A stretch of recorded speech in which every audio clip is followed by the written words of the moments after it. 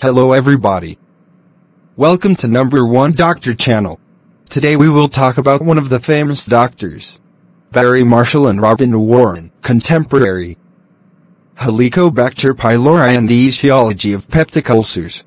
For more than a century, peptic ulceration, as its name implies, was believed to be due to the malign effect of peptic juice.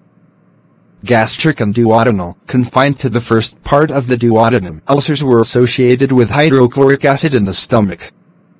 This could also produce mucosal erosion on reflux into the oesophagus, and also in the jejunum, if a gastrojejunostomy had been performed.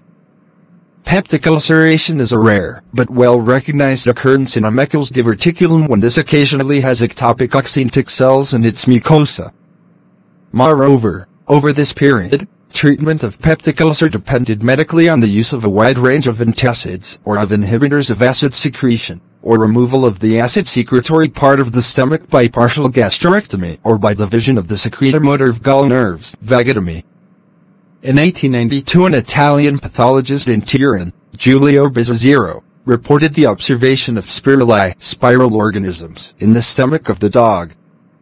Since then, sporadic reports of such organisms appeared, their resistance to acid being due to their ability to split urea by means of a urease and thus protect themselves from the gastric hydrochloric acid. In 1979, Robin Warren at the Royal Perth Hospital in Australia observed spiral bacteria in gastric biopsy specimens obtained at endoscopy. With Barry Marshall, then a gastroenterology fellow, he showed that these organisms were present in most of the biopsy specimens taken from patients with active chronic gastritis, or with duodenal or gastric ulcers, and succeeded in culturing Helicobacter pylori, a flagellate, gram-negative microaerophilic organism.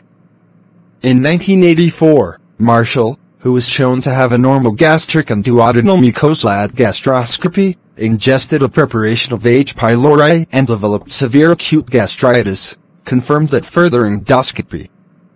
The gastritis responded rapidly to a week of the antibiotic tonidazole.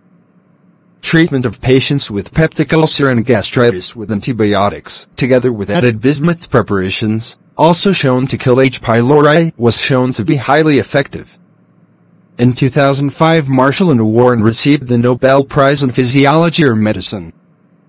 Barry Marshall is currently Clinical Professor of Microbiology at the University of Western Australia, Perth, while Robin Warren is now Emeritus Consultant Pathologist at the Royal Perth Hospital. Thanks for watching. Hope to see you again in more next videos. With my best wishes. Dr. 8 Fahmed.